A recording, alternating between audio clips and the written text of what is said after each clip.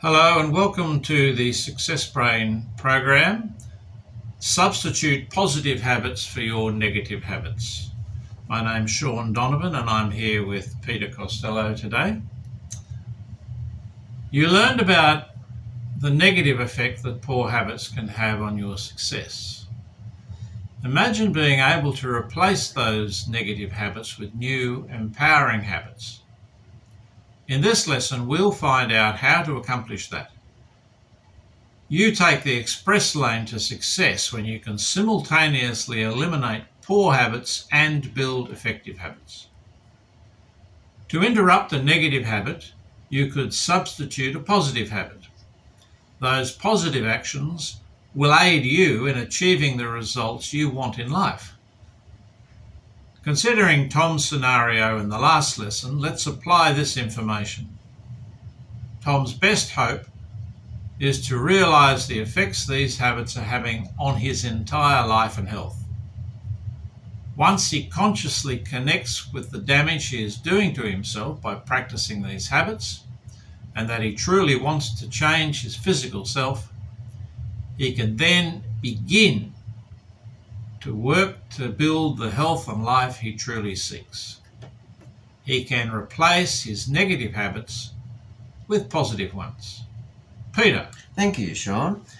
To do this, Tom can, firstly, set his alarm on Saturdays for 8:30 a.m. He'll still get an extra hour and a half of sleep.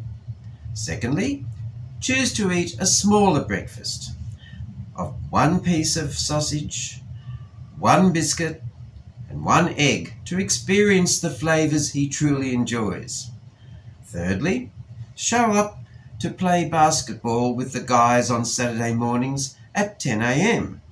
Fourthly, allow himself a couple of hours to rest after he shoots some hoops. Number 5, repeat this behaviour every Saturday consistently for 66 times. At the least, Tom should avoid skipping Saturdays during the first months of his new behaviour.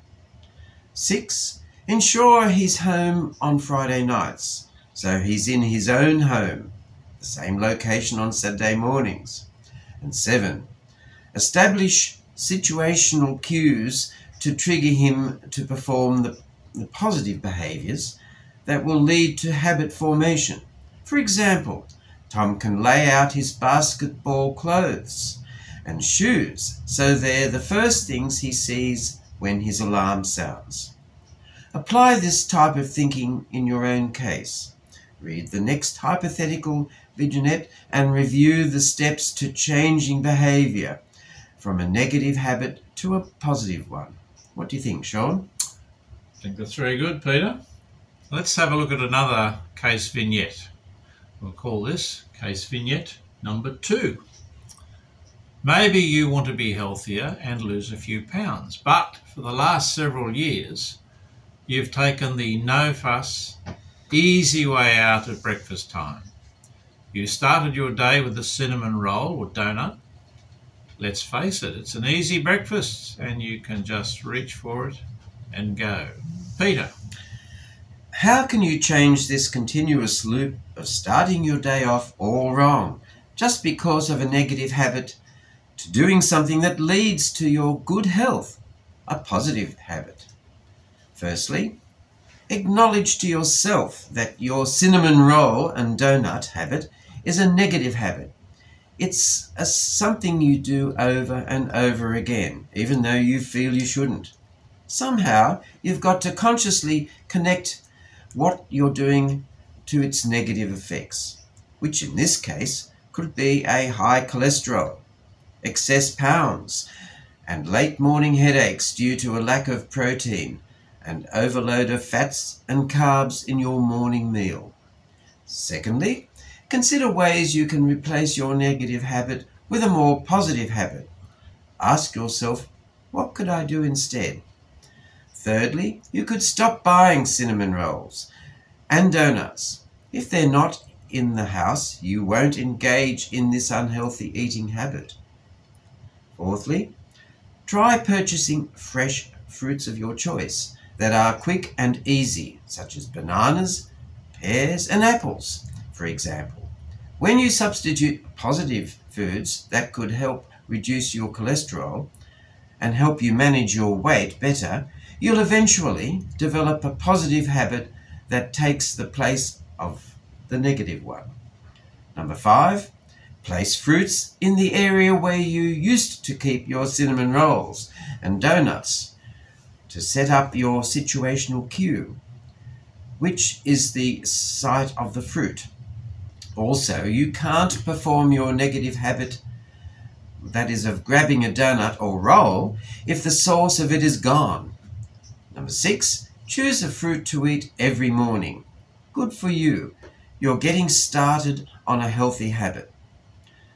Number 7, keep eating fruit for breakfast day after day, week after week, and month after month. And 8, continue this behavior every day without deviating from your new plan for at least 66 days in a row. If you do, you'll reform a positive habit from a negative one and replace all your old negative habits.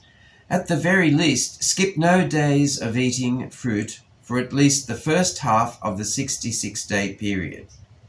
You can successfully replace a negative habit with a new, positive and empowering one. What do you think, Sean? How's that been going? I must try that. Fruit on the table, replacing my donuts. Applying steps such as those listed that we spoke about to your own situation will help you wipe out old habits that inhibit you from living your best life. Perhaps you're fortunate enough not to have any negative habits in the way of your intentions, but you might be stuck and not doing anything at all. The next lesson will deal with the subject of forming new, desirable habits. In the meantime, get started on the tips in this lesson. List 5 negative habits you now engage in. List 5 positive habits you can substitute, and attempt to install one of those positive habits and discover how successful you are. And remember to like, share and follow the page, and also if you're doing the online registered course, make use of the other download materials that are available in the online portal.